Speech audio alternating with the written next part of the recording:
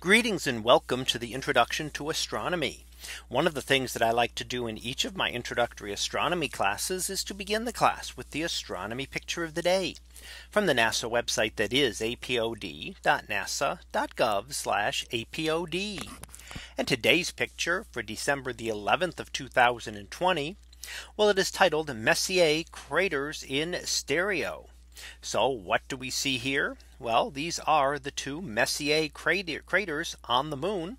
And we see those named after Charles Messier, who made a great catalog several hundred years ago of mini nebulae and star clusters. In fact, objects that were fuzzy through a small telescope and might be mistaken for a comet. So these were well identified objects. Well, certainly the craters on the moon would not be something that would be confused with a comet.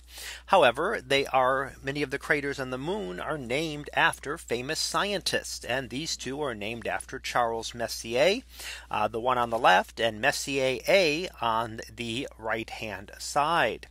Now we notice these craters, and they are visible in 3D. If you have your red and blue 3D glasses you can put on, you can actually get a three-dimensional image of these, as were taken by Apollo 11 back in 1969. And as we look at them, we notice a couple of things. First of all, they're very elongated. And that would be because the object striking the moon that created them would have hit at a very low angle. So a very shallow angle, almost skipping across the surface of the moon and making these two impact craters. And we can see that especially the one on the left is very elongated, as most craters are not. Most craters that we look at are very circular and look very circular, being hit more straight on or close enough that the explosion still gives a circular crater. So here in this case, it was a lesser impact that gouged out these two very large impacts. If you look at how big they are, these are actually between about 5 and 7 miles in diameter. So several miles across, not just very tiny things. They are actually good size impacts. But the object that hit them must have come in at a very, very shallow angles, kind of skipping across the surface of the moon. Now these occurred within the Maria, and we can see the area around it is very smooth, does not have a lot of large craters in it. And that's because it is relatively young surface of the moon.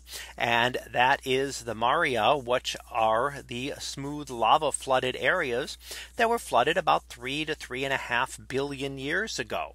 So while we may look at that as quite old, especially to what we're used to here on the Earth, for the moon, those are actually the youngest areas. And in fact, the moon is essentially unchanged over the last 3 billion years or so. Yes, there have been a few impacts that have occurred. So there's been a few more impacts, and we will see those kind of changes. But the overall surface features, if we went back 1 billion or 2 billion years, the overall surface features of the moon would look essentially the same as they do today.